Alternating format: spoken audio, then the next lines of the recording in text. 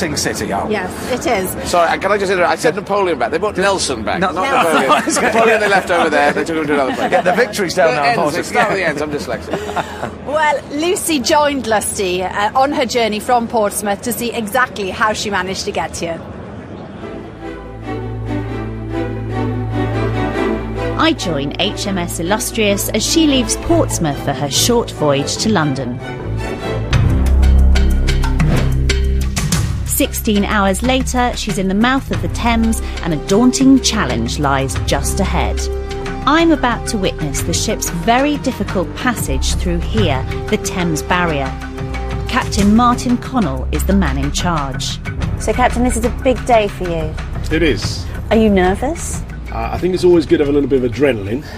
Nerves would be a bad thing, but no, it's something we've planned in some detail.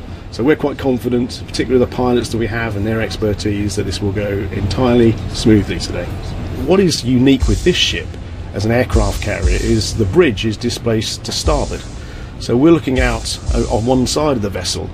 So as we approach the Thames Barrier, I have to make sure that we line it up correctly. So we'll have about 12 metres either side, which sounds like quite a lot, but believe me, when 23,000 tonnes is approaching the Thames Barrier, that's not much room. The ship is steered from here, the bridge. As HMS Illustrious weaves her way up the Thames estuary, I get my hands on the helm, a moment to sense just how difficult it is to manoeuvre a vessel of this size. Navigator Roger. Why does it take so long? Because it's a huge ship.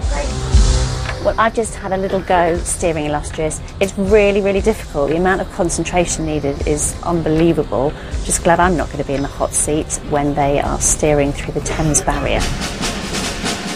It's not just about the steering. The propulsion is controlled from 6 decks below. Stoker Ross Drysdale is Scotty to Captain Connell's Kirk. This is where we're driving the ship.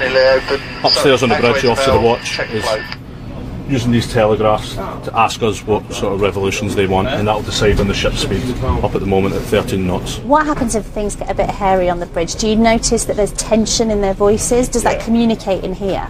Yeah, definitely. I mean, you've got what we call conning one, which we hear announcements from the bridge.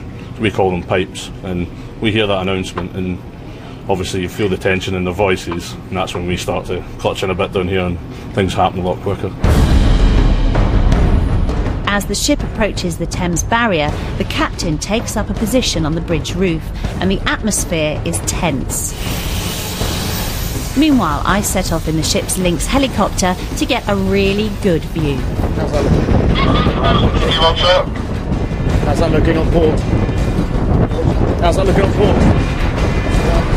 Start there, both engines. How's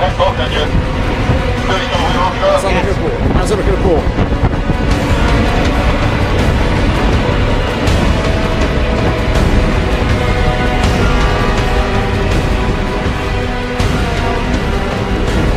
It was fine. A bit closer to the port side than I'd have wished, but it was safe, and we got through in one piece.